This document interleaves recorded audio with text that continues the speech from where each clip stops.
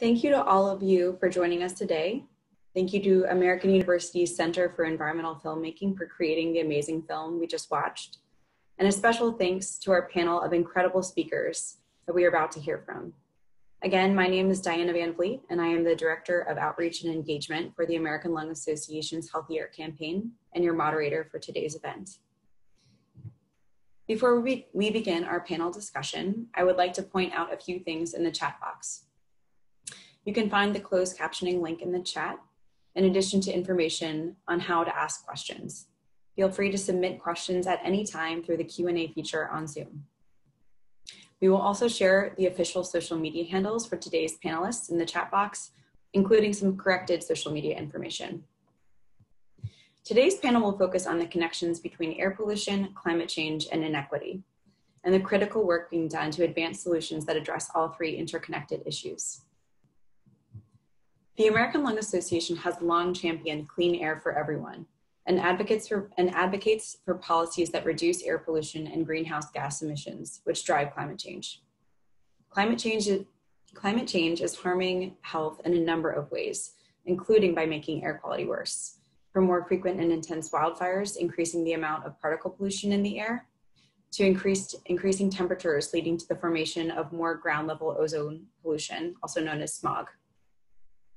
Through our new Stand Up for Clean Air initiative, the American Lung Association is asking everyone to pledge to take collective action on climate change and healthy air, and is elevating and amplifying conversations around climate change and air pollution as health issues. It's important to have conversations like the one we're having today. And if you want to host your own virtual screening of Breathable or other short films on healthy air, climate change, and environmental justice, the Lung Association is actually launching a Healthy Air Activist Toolkit tomorrow, which includes film and film screening guides, among other free resources. You can learn more at lung.org/air. With that, I will now introduce today's amazing speakers. Shashonda Campbell is a community leader and activist for environmental justice. As a student at Ben Franklin High School in South Baltimore, Shashonda co-founded Free Your Voice, a student-led group that worked for 5 years to shut down the largest incinerator proposal in US history, set to be built less than a mile away from their school. Shashonda has since helped develop the South Baltimore Community Land Trust to create community-led development without displacement, permanently affordable housing, and zero waste infrastructure.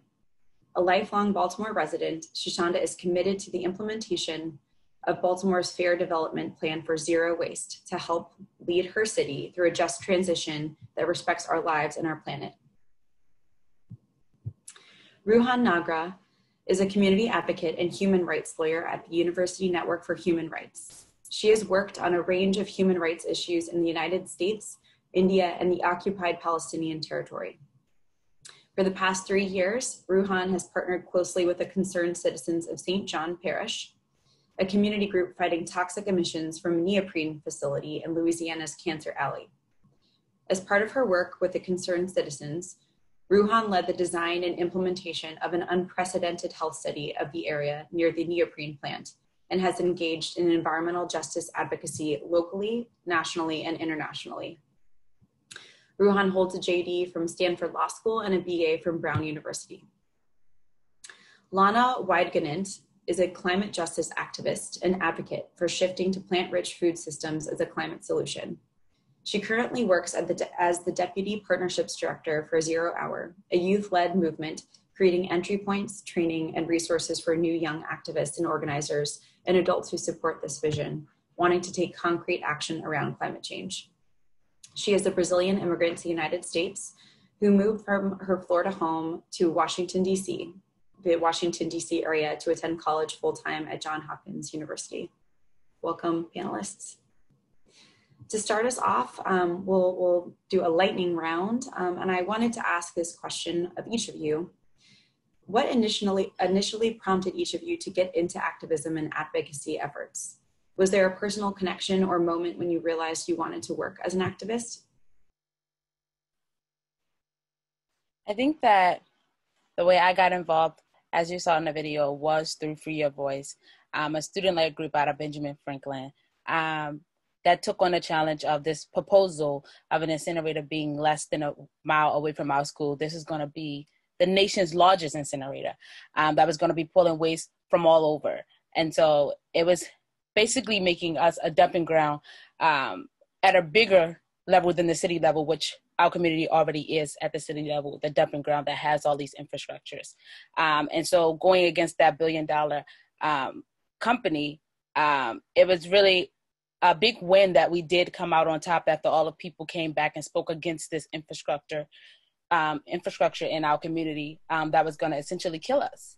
And so it was a lot of organizing and doing outreach to let people know what was happening, and then fighting back. And it was that moment when we did win and when we did come together and do these marches against this company that had a lot of money that we didn't have.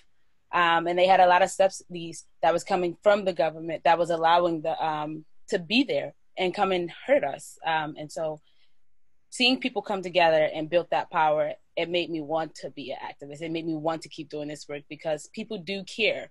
And people, there should be no system that determines who gets to live and who doesn't. It just shouldn't be a system made that way. And so that is why we always put equity at the forefront of the system we're trying to create now.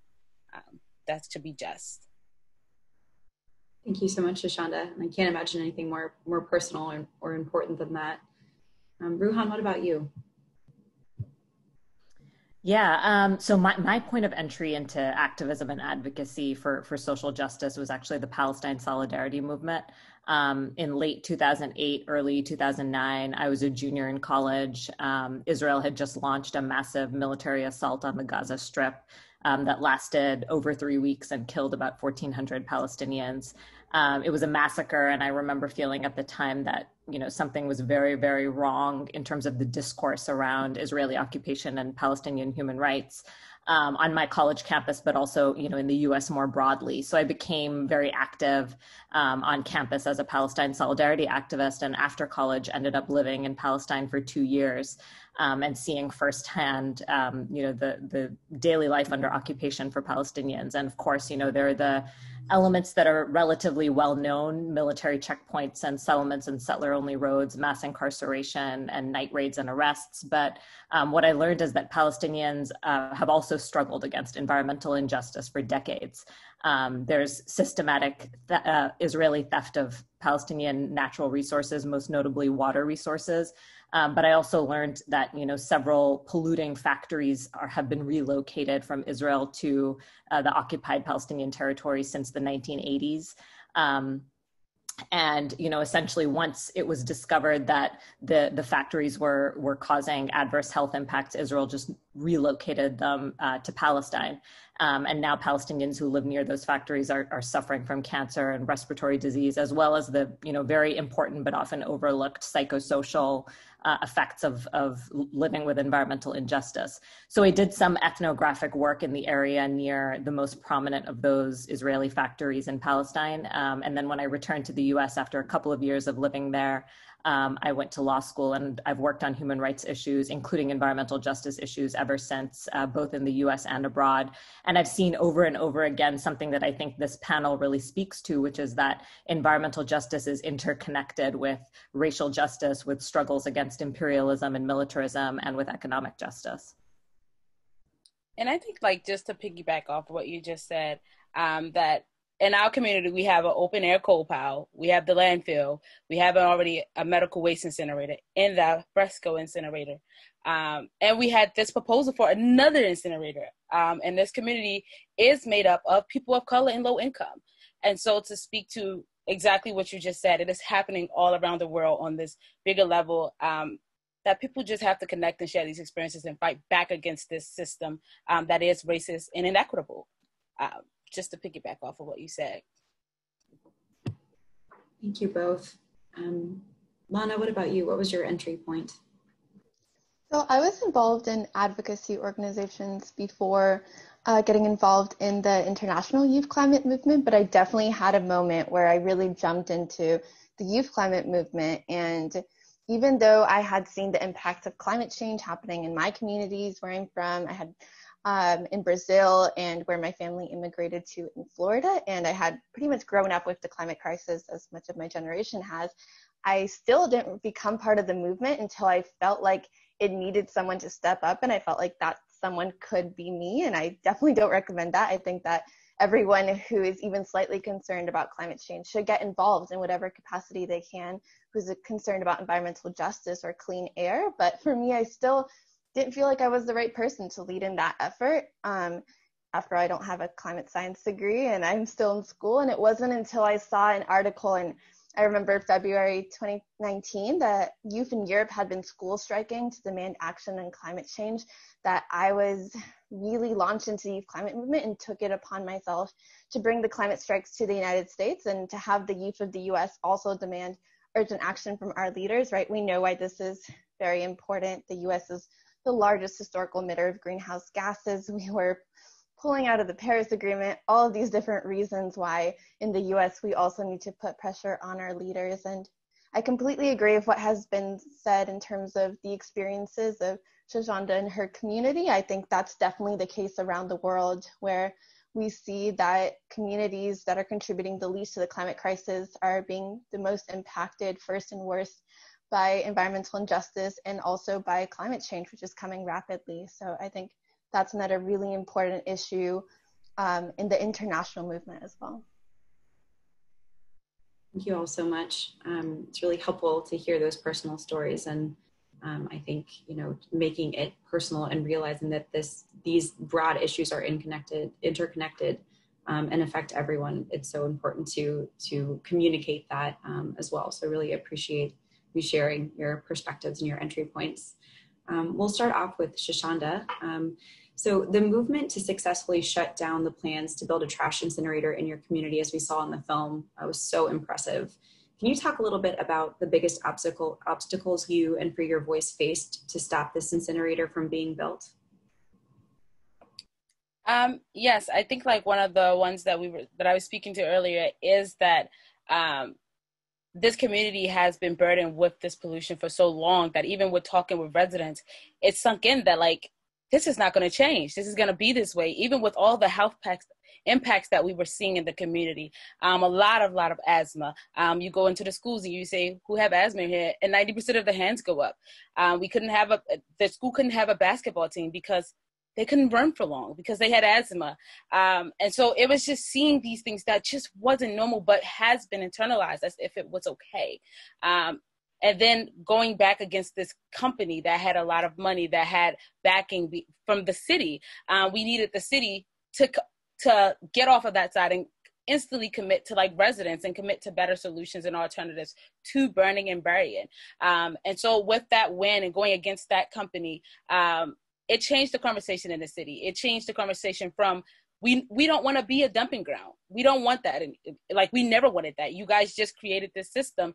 And the part that we were interacting with was always the end of the short stick, which is that we were going to get those industries in our community that was going to hurt us. And it was just playing jeopardy with people's lives. And that wasn't okay. So standing up against that, it gave people a voice. It gave a hint that Free Your Voice, which was our name, because it gave people that voice that was taken from them. This incinerator has been here for over 30 years. So that voices have been gone for over 30 years. So this trust in the system and the trust and anything they had to say was completely gone. So we knew it had to come from the community. We knew it had to be us to step up and say no more. And we are still doing that actively. We are fighting back against these systems and also at the same time in parallel paths, creating a system that we want to see. We want to see zero waste infrastructure here in Baltimore City that is respectful to human life, and stop with the single-use plastics. We don't need those in our communities, and that is taking over. And so it's really just people coming together, people talking and strategizing around what we want to see in our communities, and then creating that. The biggest challenge was, again, like going against this company and going against these systems that were already in place that are broken. They are injustice, and trying to recreate them. And again, being youth at the time, and talking to people and them being like, oh, you're you know, the mentality that you're a kid sometimes. And it's like, yeah, we are kids, but we're willing to step up and fight back against these systems that have been harming you guys, and that is now harming us. And harming our brothers and sisters. Many youth in Free Your Voice had personal relations to it, including myself, around seeing our family hurt for so long and have these health damages that wasn't anywhere else. So like, before I end, Roland Park is a community here in Baltimore City that's about 30 minutes away from South Baltimore. And we have 15 years shaved off our lives because of the pollution in our communities in relation to them. And that is a wealthy white community. And so it was seeing these dynamics play and knowing that that's what we had to face. That's the challenges that we had to rise to and say, we deserve better, we deserve more. And this system is not it for us. Thank you so much. And I know you definitely touched on this just now, but how did For Your Voice engage with local and regional officials and other stakeholders like the school board in this fight against the landfill? And the incinerator that was proposed less than a mile away from our school, it had buy-in from the public school system. And that was it was very disappointing to be students that was interacting with this public school system. And they were going to buy into the incinerator that was going to hurt us. And so it was it was organizing and going to the school board and talking to them and saying, like, you have to protect us. Your job is literally to protect us and do what's best for us. And this is not what's best for us. We are hurting. There's people in our community that are dying. There's people that's here that didn't have cancer or asthma that now has it for living in this community. Where we live should not be whether we live or die. What zip code you were born in should not determine your life expectancy. And that's what we said. We went down there and we told them, like, this incinerator is not what we want in our community. We have enough polluting. The incinerator that is built here costs $55 million a year in health damages. And that was put out by the Chesapeake Bay Foundation, which is experts that was studying this and see with these particles, how they're interacting with our bodies. And that just wasn't right. It was using those numbers. It was telling people, it was giving them what they needed to see, that this system that's put in place is harming us, and we have to fight back against it, or we are going to create generationals of death. And we didn't want to see that in our community. So going against the school board, and they did back out of that contract. And then it was following suit with whoever else was in that contract and talking with them to say, you have to back out or you will be liable for the deaths that's going to come from that incinerator in our communities. Thank you. So on that note, what advice do you have for other activists who would like to help create change in their community? The advice that I have for other activists is, first of all, know that you're on the right side. Know that right now it seems like odds are against you, but you can do it. That you have your experiences, you have your stories, you know what's happening in your community, you know how this pollution in these industries are affecting you, and that's what you have power over. You have power over your stories, and tell them to whoever will listen, and connect with each other. Like, break that silence, talk about the elephant in the room in your communities, and talk about it. Just really bring it to the table. It's no more hiding behind closed doors. It is 2020, and there are so many injustices that are being brought to light. So jump on that movement. Be a part of that, whether you are a youth, whether you're an old person, whoever you are. Do what you know you need to see in your community. Be that person. No longer wait for that person to appear, because they are not appearing because it's you. Be that person. Thank you. Ruhan, so going off of that inspiring message, as we saw in the film, the residents of Reserve, Louisiana are facing an onslaught of health issues due to poor air quality from the Danka plant. You've seen this firsthand as you have provided support for that Reserve, the community in Reserve, in their fight for healthy air. How can lawyers and other outside advocates work effectively with communities impacted by environmental injustice?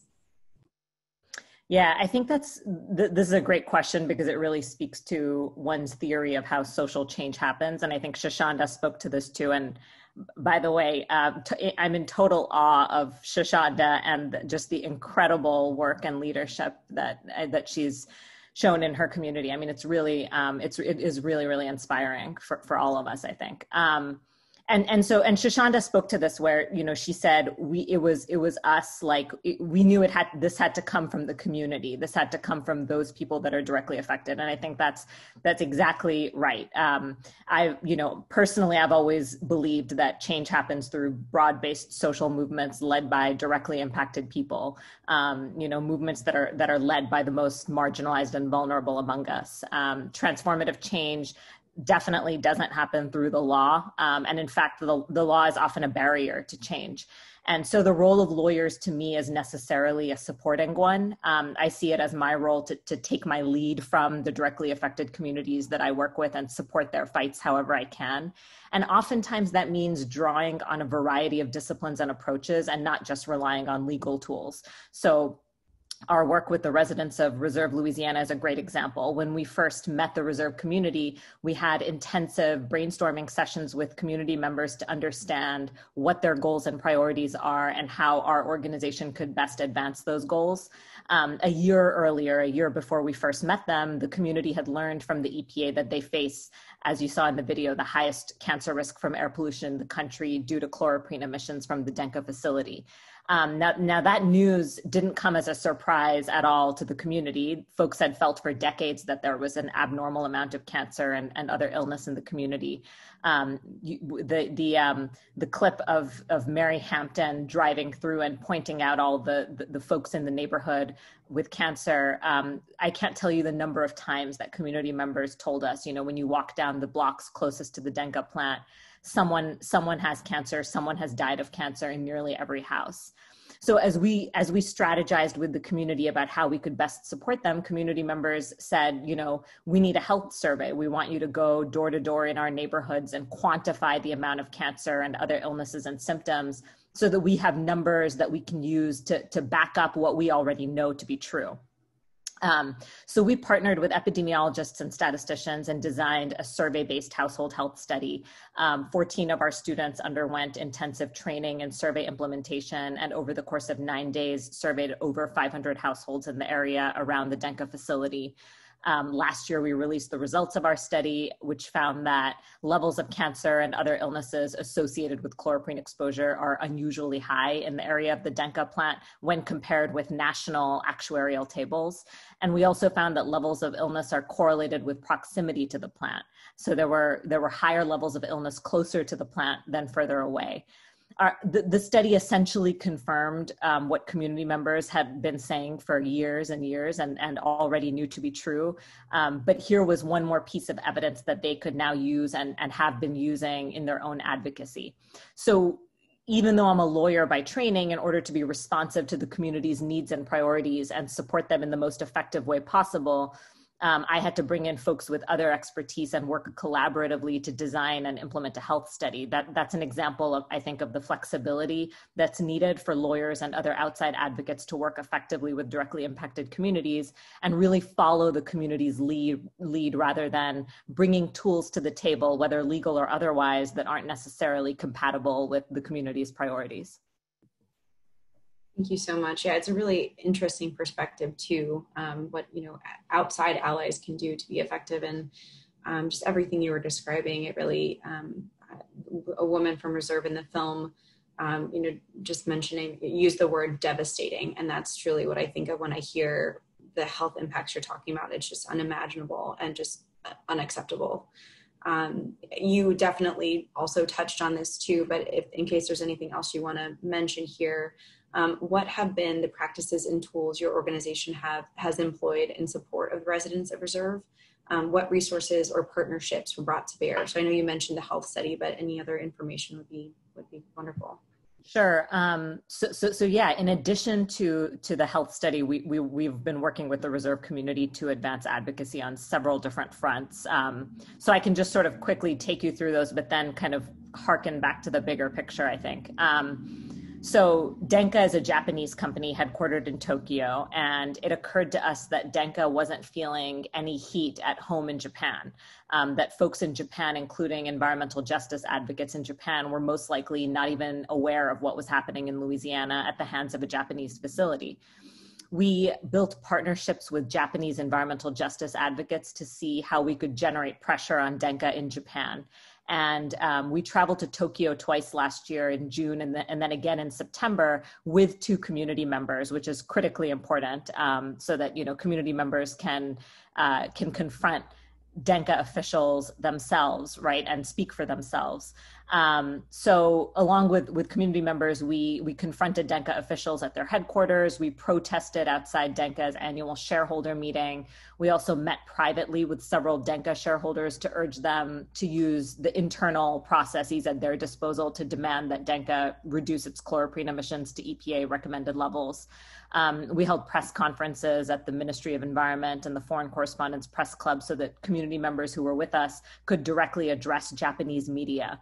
Their story was picked up by major Japanese media outlets, which really put Denkas back against the wall in Japan. And we also met with the Japan Bank for International Cooperation, which is the export credit agency that financed Denka's purchase of the Louisiana facility. So they clearly, did not do their due diligence in terms of approving the loan for the Denka facility. They have policies on environmental and social impact to which they clearly did not adhere. So that's some of the advocacy we did in Japan, which is ongoing in conjunction with our Japanese allies. On the US side, Denka is currently challenging the EPA's assessment of chloroprene as a likely human carcinogen. And so in coalition with Earth Justice and the Lawyers Committee for Civil Rights, as well as the reserve community, we've met with the EPA to urge them to reject Denka's challenge. 2 members of the community joined us for that meeting with the EPA in Washington, D.C. And other tools we've used to support the reserve community include ongoing outreach to North American and European shareholders of Denka, production of short videos that use storytelling to highlight community members' individual stories and struggles against environmental injustice.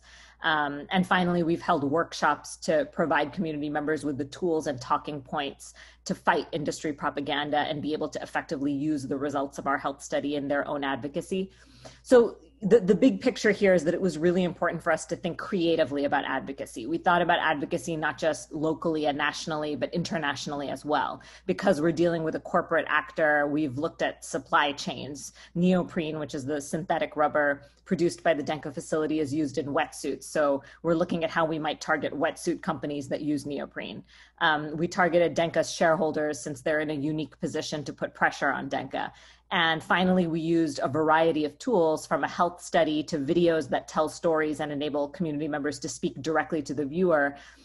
Each tool is powerful and compelling in its own right, and it's important to draw on a breadth of tools and strategies to advance advocacy. Wow.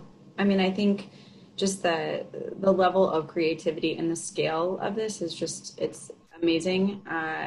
Just the work that you've done. And I mean, it goes to show from being, on the ground in the community like Shoshana and the critical work that she is doing and the importance of having that voice from the community of the people most affected, up through the international scale. I mean, these issues are so interconnected. And so, it takes so many different approaches to really fully tackle them. Thank you so much for your perspective on that. Lastly, Ruhan, can you tell us a little about your organization, University Network for Human Rights, and about the work that you do? Sure. So we've been around for just about 2 years now, and we have a dual mission of training the next generation in human rights advocacy and working with communities directly affected by rights abuse to amplify their struggles for justice and advance their advocacy goals and priorities. Prior to co-founding the University Network for Human Rights, I was a clinical instructor at Stanford Law School's Human Rights Clinic. And then the director of the clinic and I left to start the University Network because we felt that there was a real need to train non-law students in human rights fact-finding, documentation, and advocacy. Until we founded the University Network, law school clinics were the only space for structured, supervised training in human rights work, and only law students were learning the practice of human rights. I alluded earlier to the importance of this, interdisciplinary approach to human rights advocacy. We started the University University network to train undergraduate students of all disciplines in human rights advocacy through a combination of classroom instruction and real-world experience working under our close supervision on actual human rights projects. So, for example, students have been involved in nearly every step of our work with the Reserve community. The folks in Reserve have met, many of our students over the years. Currently, we're working with Indigenous-led organizations in the Greater Chaco region to fight fracking wells in Greater Chaco. We're also working on an environmental health disparities project using publicly available health and demographic data to look at the relationship between COVID-19 death rates, pollution burden, and race and socioeconomic status across the US. And we have other ongoing projects in the southwestern part of Louisiana, not technically Cancer Alley, but with environmental justice issues that are just as dire, as well as projects in India, Bolivia, and the Western Sahara. Thank you for doing that work. Lana, could you please tell us a little bit about your work with Zero Hour, from some of the first efforts Zero Hour coordinated to how your work has shifted during the pandemic? Definitely. So 0 Hour, we started out with organizing the Youth Climate March, and that's really what put us on the map.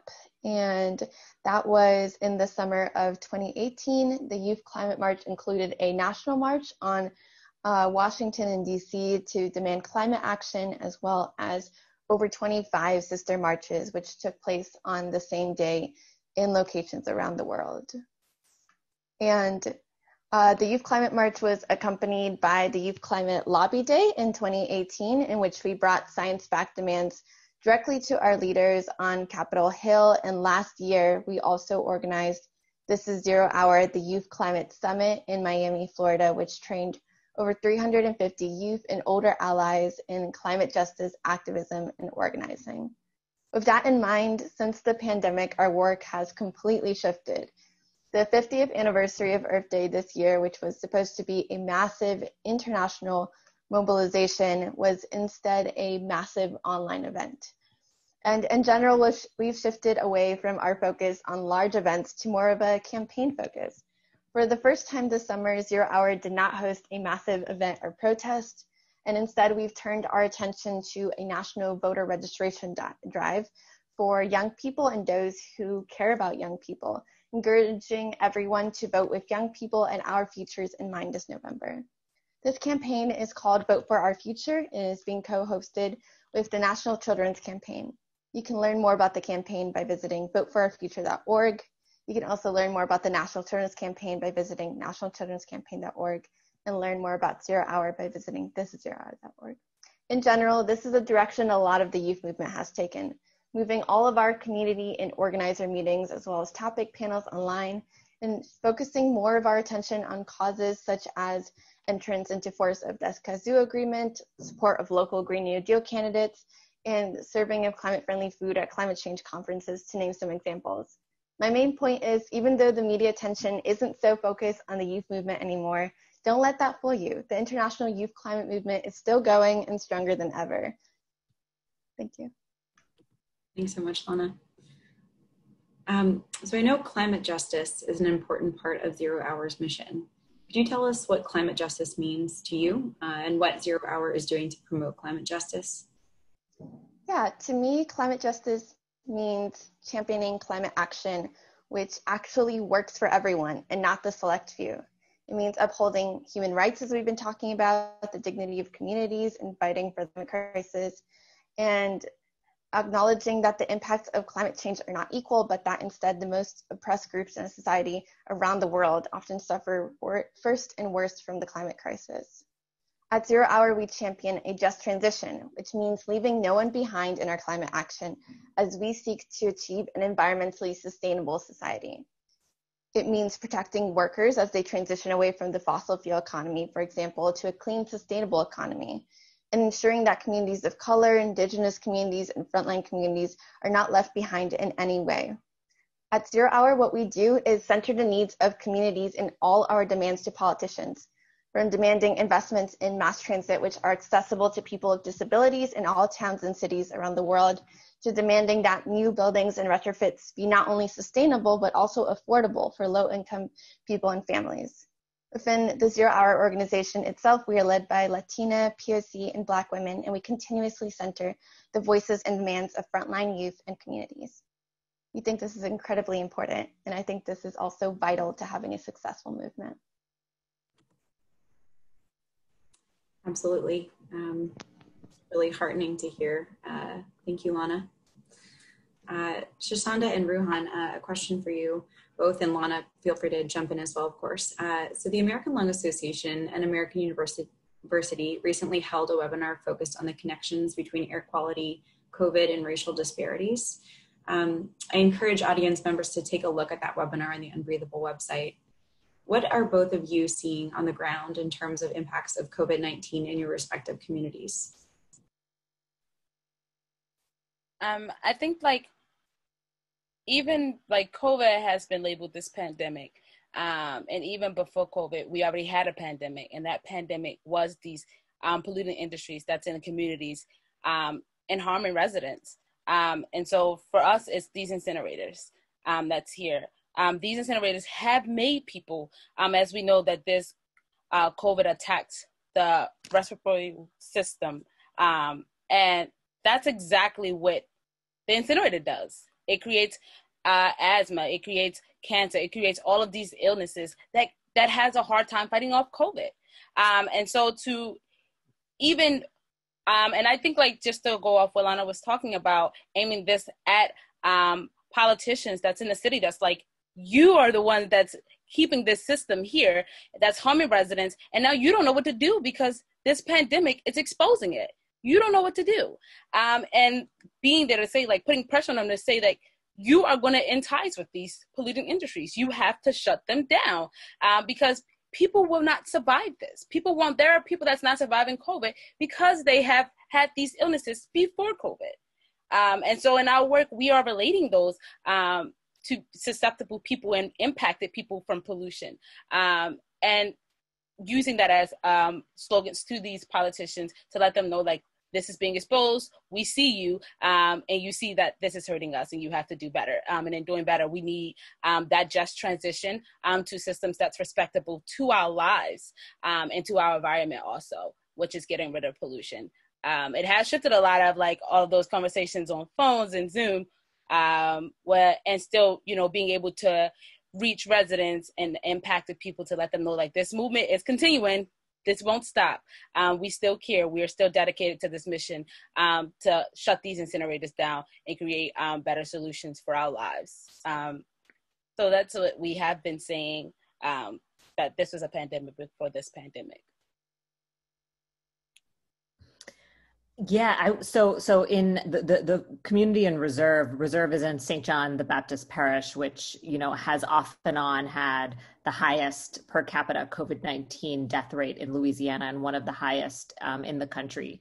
No doubt linked to the air pollution in the parish. A lot of some of the viewers might have seen the study by Harvard that came out in April, essentially just confirming what public health experts had suspected since the beginning of the outbreak, that higher levels of PM 2.5 or fine particulate matter are associated with higher COVID-19 death rates. There was a subsequent study done by researchers at Tulane and the University of Memphis that examined the link between air pollution and COVID-19 in Louisiana specifically. And that study found that all but 2 of the 10 parishes in Louisiana with the highest per capita COVID-19 death rates are in Cancer Alley, with St. John at the top.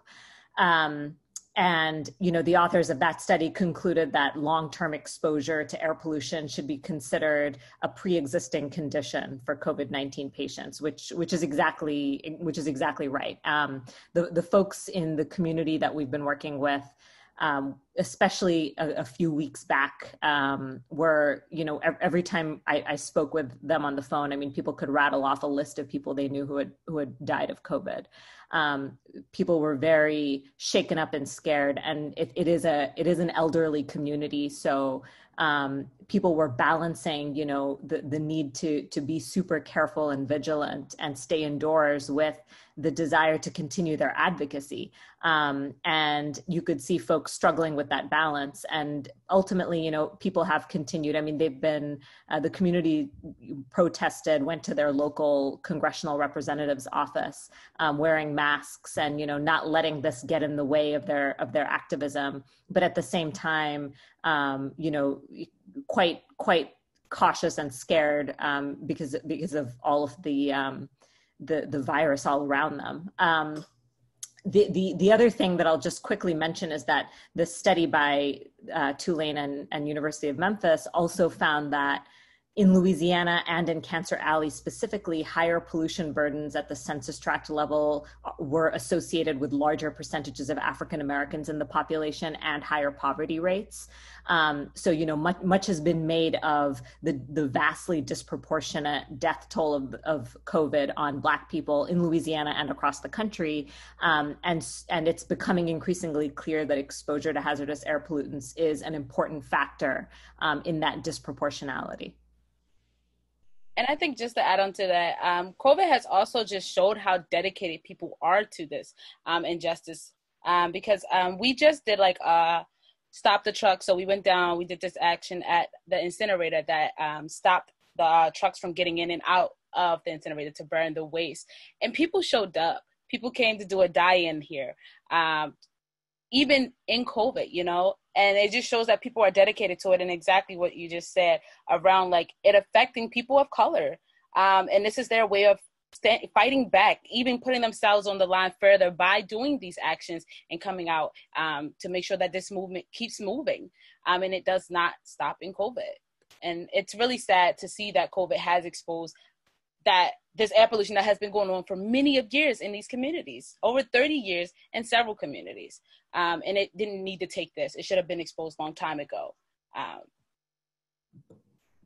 Absolutely. And, that research is just, I think, Ruhan, to your point, it highlights what folks in public health and feeling the impacts themselves in their community already know. This is real. And at the Lung Association, that's a message that we try to emphasize as much as possible. Air pollution, it's not just an eyesore. It impacts your health. It causes respiratory issues. It shortens lifespans. And in addition to all this, I think COVID is really hammering home that this has real health implications. And it's so important to continue the momentum and the fight. And actually a question for Lana here on that note, taking action on climate change and clean air, environmental justice, et cetera, but especially climate change being such a global issue can seem overwhelming. And there's so much that needs to happen. And some people may feel like, they can't personally make a difference themselves. What would you say to someone who is starting out as a climate activist about small steps they can take to lead to big collective action? Yeah, I would tell them to start somewhere, right? That's what we all did here. And that idea that if you're not having a global impact right away, what you're doing doesn't matter, it's completely incorrect. And, as Shoshana has shown, work in your community or in your school can be especially powerful. And that's a great way to start. If you're a community member or a student, that gives you a special voice to influence what is happening in that community or in that school as a member there. So if your school hasn't divested from the fossil fuel industry, taking their finances out of fossil fuels, if your city hasn't passed a climate emergency or a citywide Green New Deal, if your politicians haven't taken the no fossil fuel money pledge, those are all places that you can start right now. And that's often one of the best ways to start. Also, if there's a particular organization or a movement that you're interested in, don't be scared to reach out. You can reach out to organization or some of their activists, such as those that you see featured on their social media, and just ask them how you can get started and how you can join the organization or movement, because all of these causes need as much help as we can get. We need as many people involved as we can get. And as far as small steps that lead to big actions, always look for collaboration and amplification opportunities.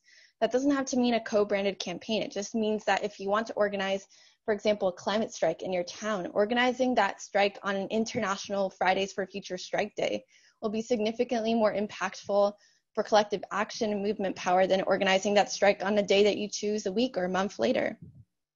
Mostly keep an eye out for what other organizations and movements are currently doing and see how your actions in your community and in your networks can add to what's already happening. And that's how we can together really achieve massive national and international impact. Much, Lana. I have another question for Shoshanda. So what are you working on now, and what's next for you and for your voice? So what we're working on currently here is we have created a fair development plan for zero waste that has been adopted by City Council here in Baltimore City. And so now we're working on that implementation of that plan to make sure that it has equity at the forefront. And that plan was created by impacted voices in communities and organizations to have buy-in to this plan. And so now we're just waiting. We're just trying to get that implemented in a real way. So it's putting pressure on public officials to do the right thing. And like the incoming mayor that we have has pledged to do what it's called for and implementing the plan, like creating the infrastructure and stopping that incinerator not renewing its contract. This contract is up in December 2021, so next year. And we plan on not renewing that. And fighting to make sure that it is not renewed by putting candidates in office that pledge to doing that. And also, we are having, keeping the youth involved in any capacity. We have a class that's in the school where we work with students to talk to them about what's going on in their community and give them that voice also. And those students right now, some of them we're still meeting with during COVID to make sure that they are pushing forward the same thing that we are and that their voices are heard in this plan and then what we're doing now to push forward. Thank you, Shoshanda. This really, it's open for everyone on the panel, but this is an audience question. So I work in community outreach and engagement at USC Norris Comprehensive Cancer Center, and we are always trying to find ways to educate our community members. What kind of advice would you give to community members who are seeing higher numbers of health disparities in their communities or neighborhoods? And what would be the best practices with providing them with resources?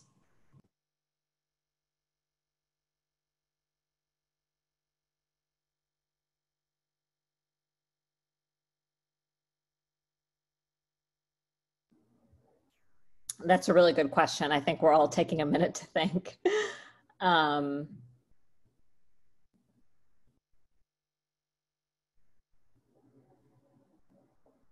So I think I would say that the first step and maybe the best advice to give in a situation like that is for the community to organize themselves and get together in the same place and kind of map out a plan of action together. And I think it's really important that happen before local organizations, outside advocates get involved. It's very important in my experience for communities to already be organized and have their goals and priorities set out and already be sort of self-directing before any help from the outside comes in. Just because if it happens the other way around, it can be extremely problematic at different levels. And then you have sort of an inversion of the type of relationship that you want to see with kind of directives coming from outside and a lack of agency of the folks who are directly affected. So I guess my first piece of advice would be to if folks in a community are noticing health disparities, seemingly abnormal levels of illnesses, to get together and organize and sort of come up with a plan of action together. To add on to that, I would say put a name to whatever that is that you think is creating these health impacts. And exactly like what Rohan has said around like making that plan, organized together, doing outreach within your community, being a part of that community, because it always makes it deeper for community members to hear from someone that they've seen or from someone that lives next door to them than an outsider coming in and try to control what's happening.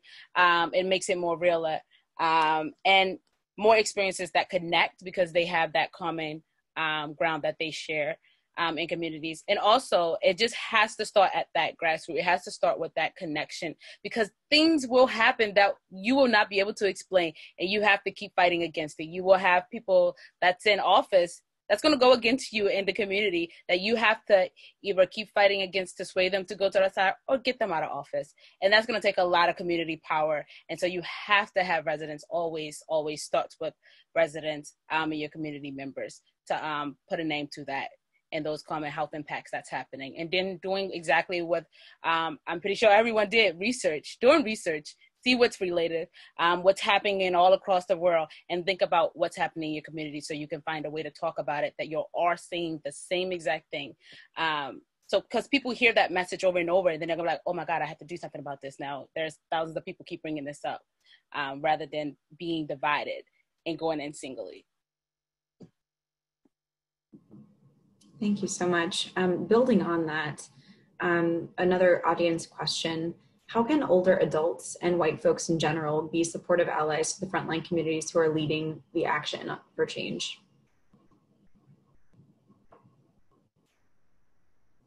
And Shoshanda and Lana, I'd love to hear from you, and Ruhan, please jump into. I think that this is a question that seems to come around a lot. And I think that always for me, I think that everyone sees this movement and anyone could be a part of that movement. I think the way to respect the movement is not to come in with the approach that like, I'm just going to back off and leave it to them. It's to come in with like an approach that's like, you're part of the team, you're working just as hard. You're not just someone that's going to come to an event to support us, but you're actively engaged with what's happening in that community. And not like a one-off thing that's like, oh, I did this and now it's done. But it's really doing that behind the scene work that is take on the ground. It's doing that outreach. It's coming in with the mindset, you know, like to want to do the thinking and strategizing with us. Of course, it's not having like a dominating voice that's like stopping everyone, but it's having a voice and not just being a volunteer that just comes to say, I came. I think the respective work, you should really step up and do what everyone else is doing. See yourself as part of a team because these movements are run on a lot of races and different backgrounds, and we have to come together to defeat what's happening in communities. We have to be saying the same thing across communities in and South Baltimore and Roland Park. All of these communities have to come together to fight back against this injustice because we are all breathing the same air travel. So this is your fight too. Definitely agree with Shoshanda. On a larger scale too, just the youth climate strikes first started out being just for young people and then changed to being youth led and youth organized, but inviting adults to join us because we realized that without without older adults, we wouldn't be successful, especially as young people that don't hold any positions of power. And I think that coming in and not just saying, oh, I just joined just to say I was here, but asking like, how can I use like what I know, my background, my privileges, my positions, my network, all of that I think is very, very helpful, especially because you have different positions than we might have. You might have access to different resources than we do, and offering that to the movement, I think, is a great way to be an ally.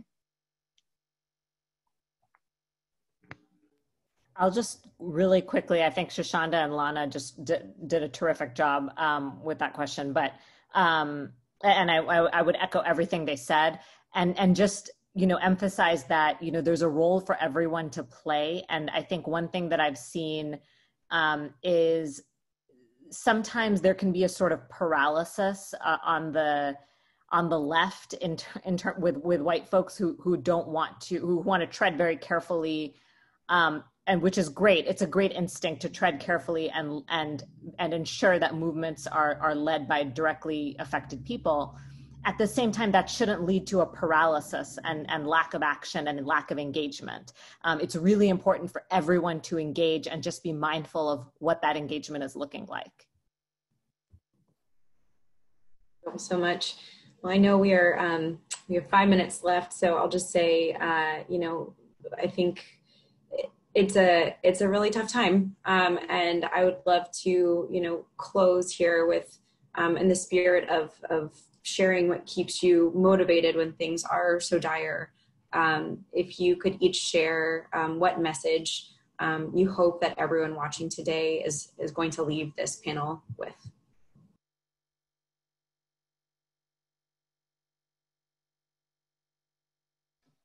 I would encourage everyone to get involved, no matter what background you're from, no matter what age you have, where you live in the world or in the country. We need everyone involved, and there's honestly no reason, there's no type of person that can't be involved. And the earlier you start, the better, right? Don't wait until you feel like you need to get involved, or you feel like someone needs to step up. Like Diana just said, it's very urgent. The situation is very drastic right now. There is no better moment than today. The only better day would have been yesterday. So we invite all of you to join us, and we welcome you into this movement and into this work.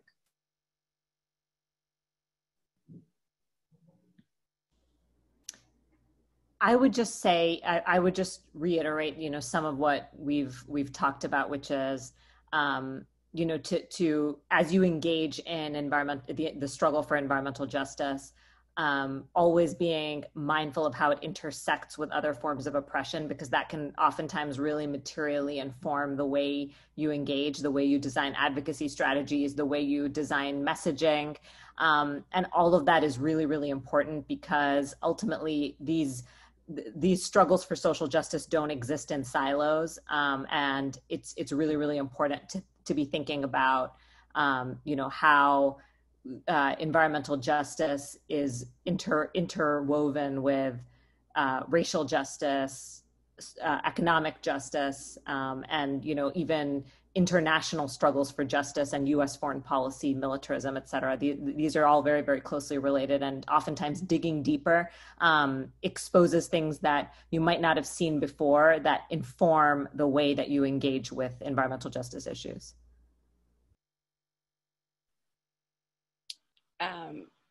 I agree with everything that was already said. And I think to add on to and not repeat what everyone else already said, I would say stay encouraged.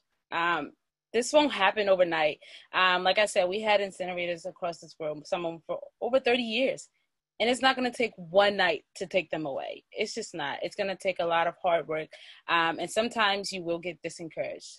And sometimes things are going to happen that's like, for example, here in Baltimore, like we did all this organizing against incinerators, and our current mayor right now is thinking of a settlement deal with the incinerator.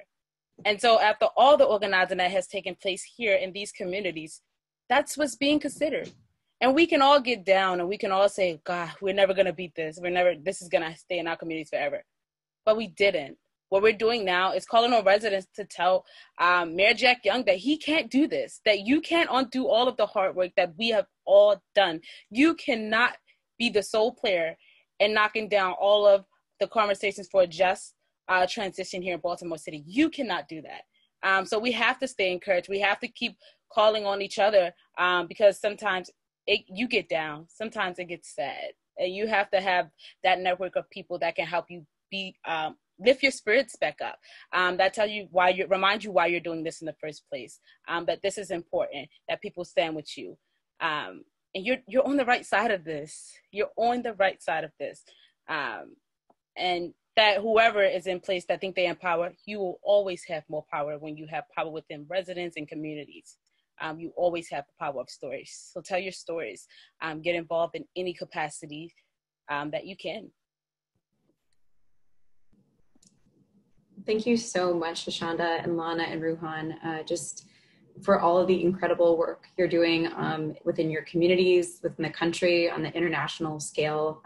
Just really incredible work. And thank you for your time today. I guess I'll close and quickly say, that we encourage all of you watching to visit the resources listed on the slide that is about to be shown, including unbreathable.org to learn more about the film and related resources, and lung.org/air to learn more about the Lung Association's Stand Up for Air for Clean Air initiative, including the Activist Toolkit being launched tomorrow.